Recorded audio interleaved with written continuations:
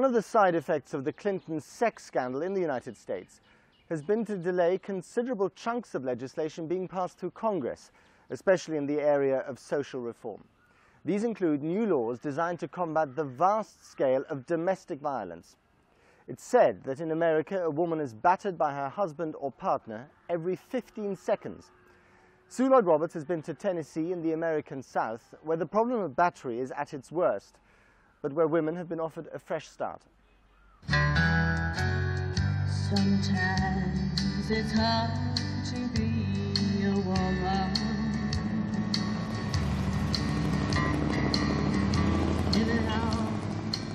Why the rate of domestic violence is so high in the world's most prosperous country is a source of concern to women and lawmakers alike. Could it be that the cult of cowboy still prevails, but modern life has left the American male uncertain about when and when not to put the boot in? He's just a man.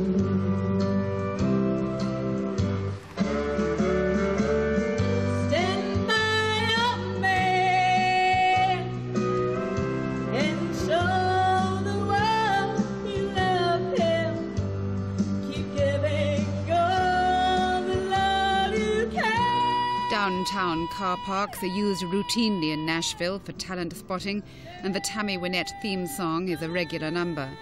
But it's increasingly unpopular among women here who believe they've paid too high a price for standing by their man. All right, let's hear it for Morgan. If there was any way to abuse me, he did it. I believe it. I called the police numerous times. They'd tell me go on in the house. Yeah. You know, neighborhood groups have been set up to help the battered women of Tennessee. They arrested him. Renee has joined one which meets weekly to exchange experiences and lend mutual support. I better know where my place was. I belonged to him. He was entitled to do anything he wanted to me. My body was his body. You know, it was all his. The abuse went on for over 10 years. My son and I were playing on a bed and broke a mirror. He knocked the door down, grabbed the mirror, and slit me across my face, and then stabbed me in the breast, and locked me in the bathroom and wouldn't let me out. I had to stay at home inside for 2 days so that nobody could tell. The majority of attacks on women like Renee come from husbands and boyfriends, and most of the injuries are to the face and head. But in America, there's never been free medical help for facial scars or bashed-out teeth until now. Cynthia Gregg is one of 300 cosmetic surgeons who've signed up to the Face-to-Face program, offering free plastic surgery for the victims of domestic violence. Yes, it's about 10.5 years old. Okay. And when it occurred, did you have anybody, you know, no, I you didn't see anybody? He wouldn't let me go to a doctor. Okay. So it just healed on its own? Yeah, it was from my ear to here. Okay. We'll go to another room. Okay. We'll go right down here. This project, or the Face-to-Face project, allows me almost to get back to the real art and spirit of medicine, you know, which is helping someone who needs help, and offering my services to someone who may not be able to have access to it any other way. Okay, then turn back to... But there are conditions. Cynthia tells Renee that she can help her, but she must go to further counseling sessions before she's considered ready. Battered women in America leave and then return to their abusers on average 7 times. And the professionals don't intend to waste unpaid time, only to find that their work is undone when the patient returns to the abuser. So this here shows the scar as it is now, and here it is with the improvement. Yes, I would really like to have that. Okay, all right. Well, that's what we'll shoot for. Okay. Okay.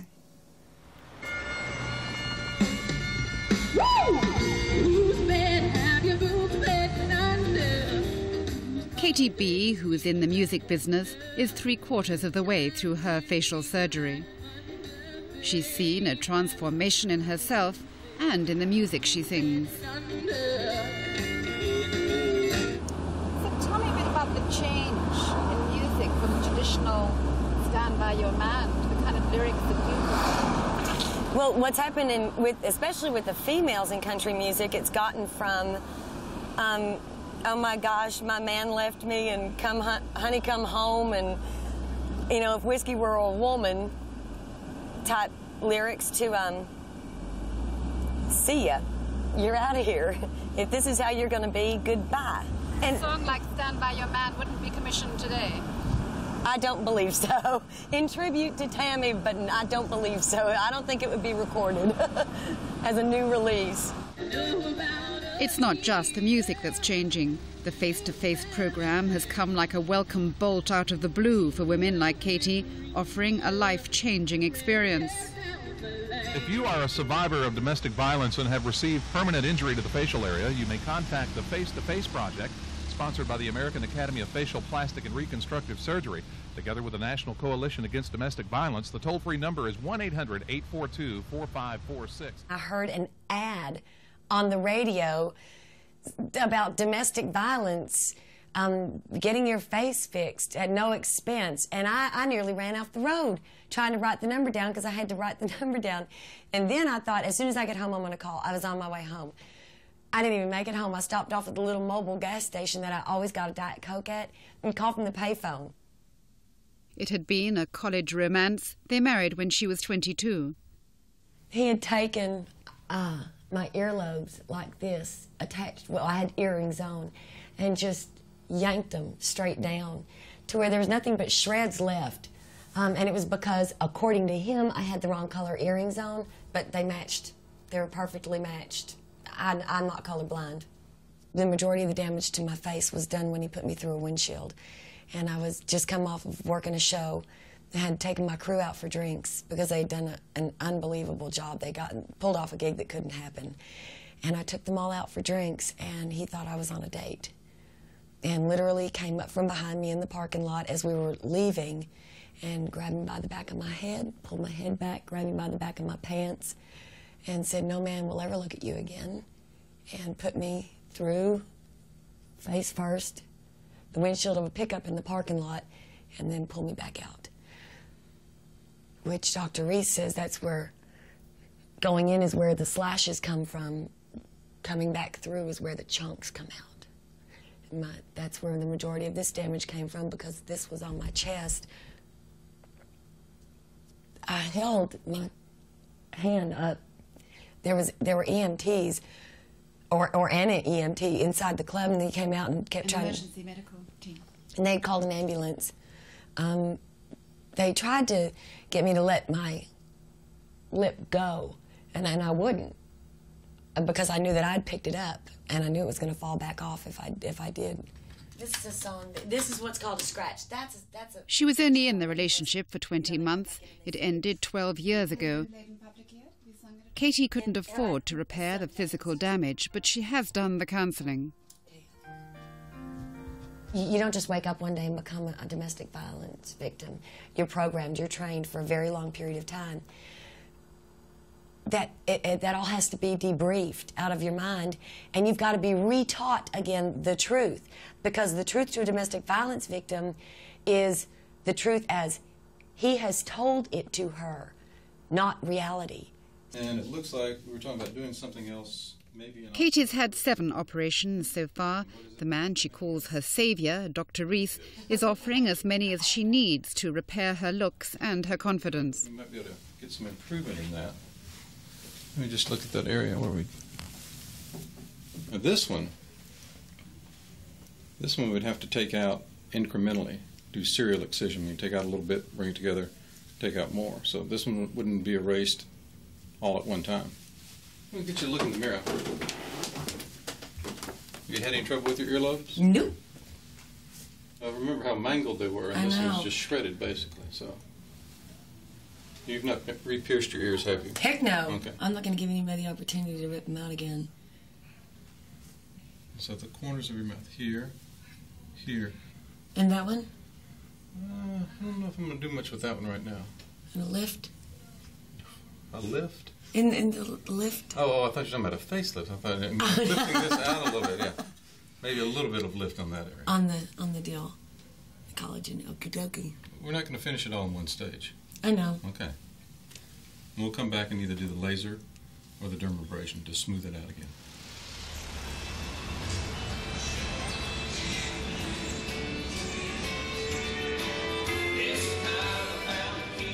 Afternoon dance sessions at the Wild Horse Saloon in Nashville, where the image is of perfect partnership. It's a culture where the rights of the two-stepping, bronco-bucking male are respected, and the police here admit they've had to rethink traditional attitudes. The crime of domestic violence accounts for a third of all murders in the area, but new laws introduced to combat it are revolutionary. Presented with a clear case, the police now pursue what they call a no-drop policy. They prosecute whether or not the intimidated victim wants to pursue the case.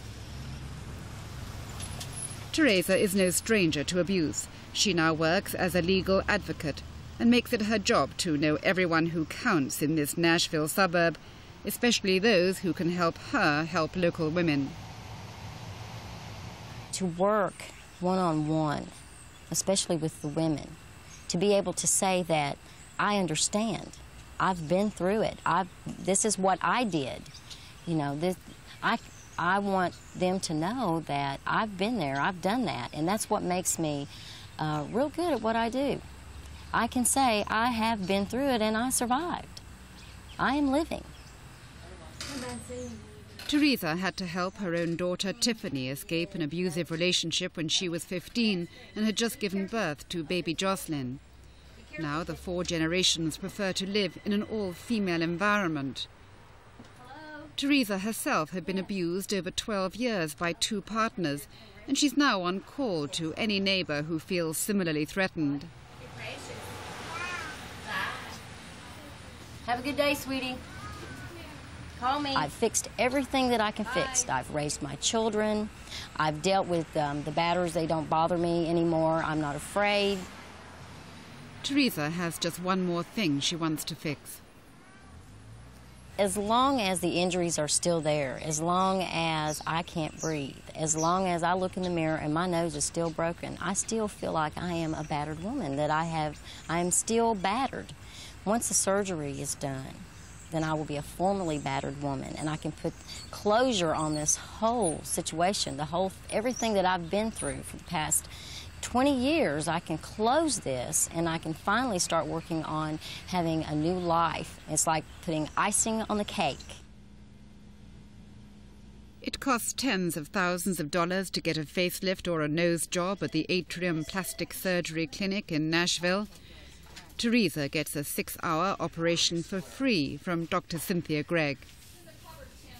As a result of Teresa's battering, she suffered a broken nose. And as you can see on these photographs here, her nose is crooked. It deviates to her right side. And this view shows how her tip is crooked and slants to her right. What you can't see on these pictures is the septum, which is the cartilage inside her nose, is crooked as well. Her main concern is not only the external deviation and deformity of her nose, but mainly she can't breathe very well. Teresa, these marks I'm making, of course, are the incisions that we're going to use, and the scar is going to be hidden behind the hair, which is why the marks are in the hair. Teresa's the 5th woman to be operated on by Dr. Gregg. Nearly 700 women in America have gone through the face-to-face program.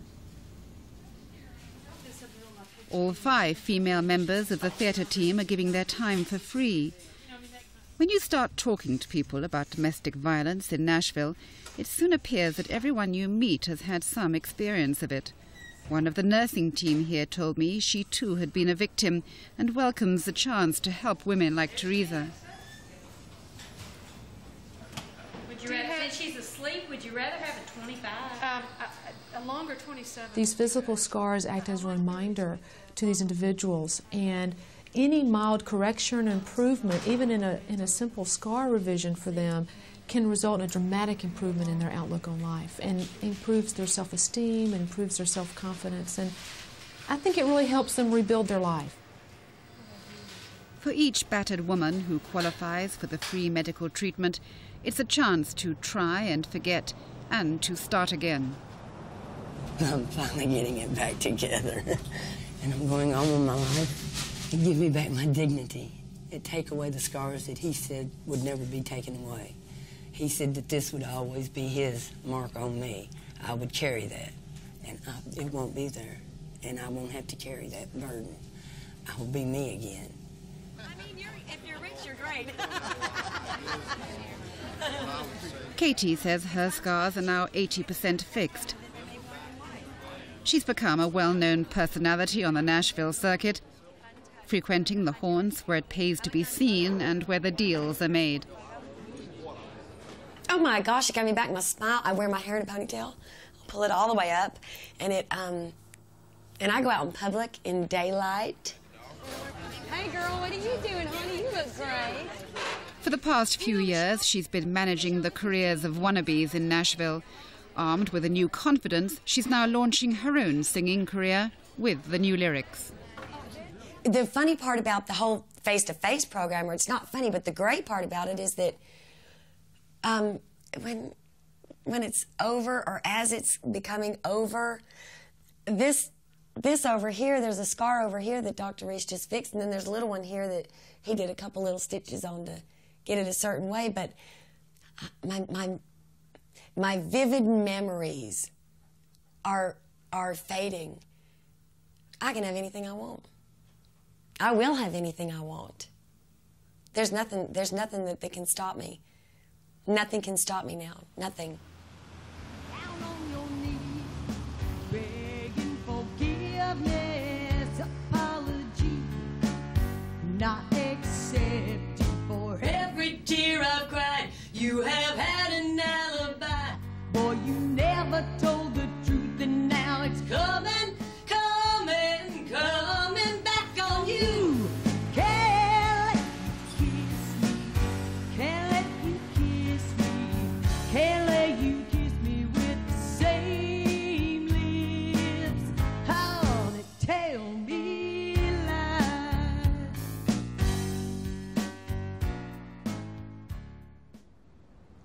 Surgeons who've signed up to the face-to-face program, offering free plastic surgery for the victims of domestic violence. Yes, it's about 10.5 years old. Okay. And when it occurred, did you have anybody, you know? I know. You didn't see anybody? He wouldn't let me go to a doctor. Okay. So it just healed on its own? Yeah, it was from my ear to here. Okay. We'll go to another room. Okay. We'll go right down here.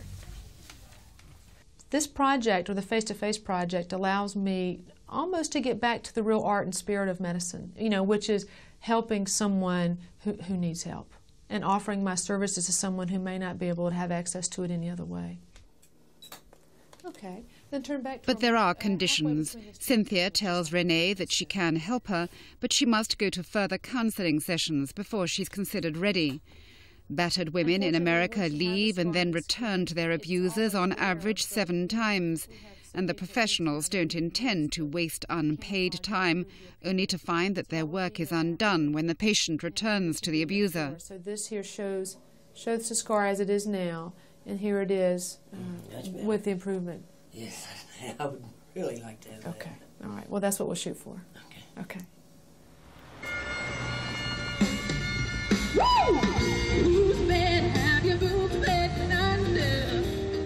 Katie B., who is in the music business, is 3/4 of the way through her facial surgery.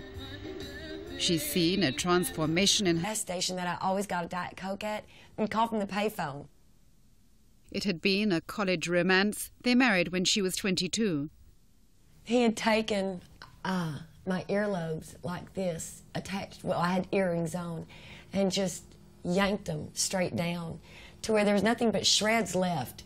And it was because, according to him, I had the wrong color earrings on, but they matched. They were perfectly matched. I'm not colorblind. The majority of the damage to my face was done when he put me through a windshield. And I was just come off of working a show. I had taken my crew out for drinks because they had done an unbelievable job. They pulled off a gig that couldn't happen. And I took them all out for drinks, and he thought I was on a date. And literally came up from behind me in the parking lot as we were leaving and grabbed me by the back of my head, pulled my head back, grabbed me by the back of my pants, and said, "No man will ever look at you again," and put me through, face first, the windshield of a pickup in the parking lot, and then pulled me back out. Which Dr. Reese says that's where, going in is where the slashes come from, coming back through is where the chunks come out. And that's where the majority of this damage came from, because this was on my chest. I held my hand up. There were EMTs or an EMT inside the club, and they came out and kept trying. Emergency medical team. And they called an ambulance. Routinely in Nashville for talent spotting, and the Tammy Wynette theme song is a regular number. But it's increasingly unpopular among women here who believe they've paid too high a price for standing by their man. All right, let's hear it for Morgan. If there was any way to abuse me, he did it. I believe it. I called the police numerous times. They'd tell me go on in the house. You know, Neighborhood groups have been set up to help the battered women of Tennessee. They arrested him. Renee has joined one which meets weekly to exchange experiences and lend mutual support. I better know where my place was. I belonged to him. He was entitled to do anything he wanted to me. My body was his body. You know, it was all his. The abuse went on for over 10 years. My son and I were playing on a bed and broke a mirror. He knocked the door down, grabbed the mirror, and slit me across my face, and then stabbed me in the breast, and locked me in the bathroom and wouldn't let me out. I had to stay at home inside for 2 days so that nobody could tell. The majority of attacks on women like Renee come from husbands and boyfriends, and most of the injuries are to the face and head.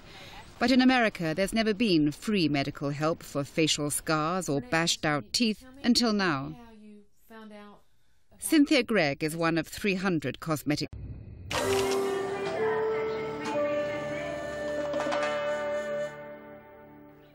One of the side effects of the Clinton sex scandal in the United States has been to delay considerable chunks of legislation being passed through Congress, especially in the area of social reform. These include new laws designed to combat the vast scale of domestic violence. It's said that in America, a woman is battered by her husband or partner every 15 seconds. Sue Lloyd-Roberts has been to Tennessee in the American South, where the problem of battery is at its worst, but where women have been offered a fresh start. Sometimes it's hard to be a woman.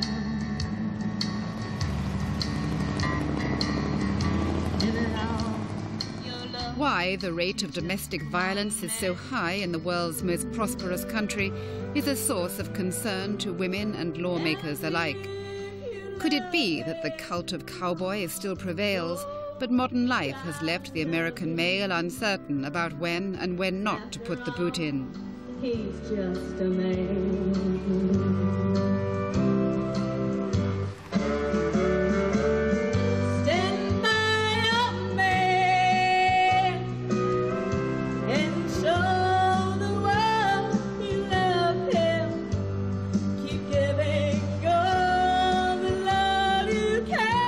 Downtown car parks are used herself and in the music she sings. So